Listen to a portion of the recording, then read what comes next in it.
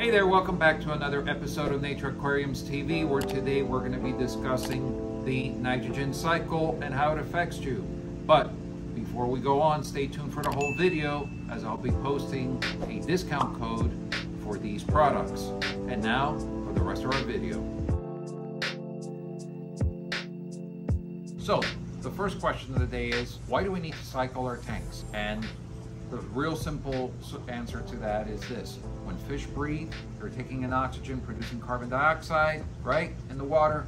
They're also producing lots of ammonia. And if the ammonia isn't controlled by cycling the tank, eventually it will build up so much that it could possibly kill some of your fish.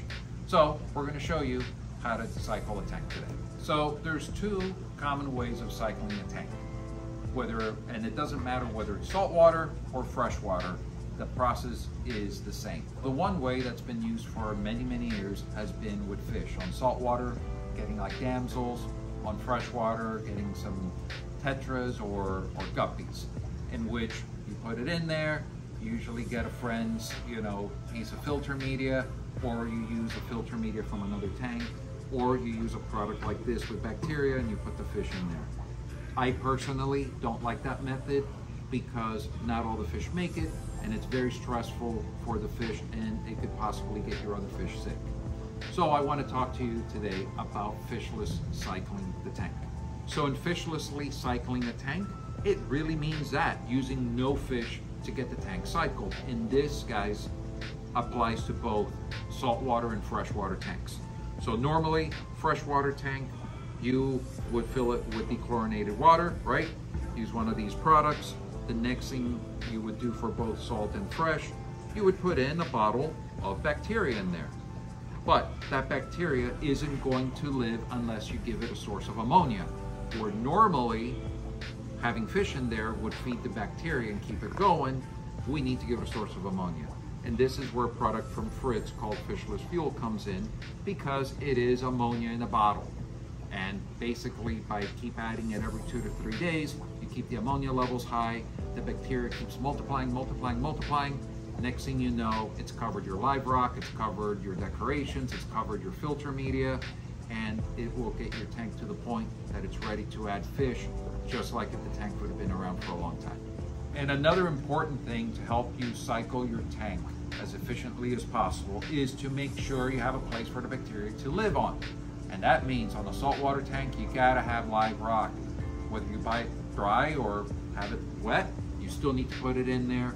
And on a freshwater tank, you need to have a place for the bacteria to live. And that means make sure that your filter, you have all the cartridges in there, or that you get media in there, whether it's a canister filter or a hang on the back for the bacteria to live there. Without that, you're not gonna get the cycling that you are looking for. So you've been adding all the products, you've been putting the ammonia, you now want to know, hey, is my tank cycled? When can I put fish in, right? So one of the things that you're going to do is use a test kit to test for ammonia and to test for nitrite.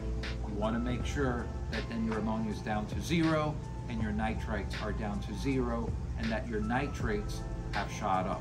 That is a great indicator that your tank is cycled.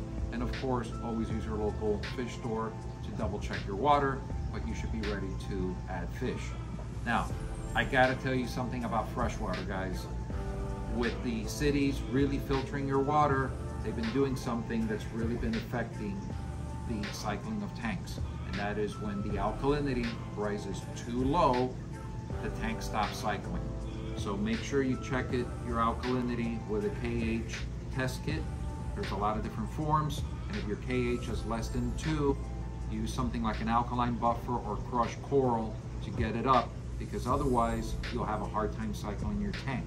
So if you guys are in need of any of these products to cycle your tank or to test your water, remember to use our discount code below to use it both online at natureaquariums.com or in store at Nature Aquariums in Lauderhill, and we'll see you in person.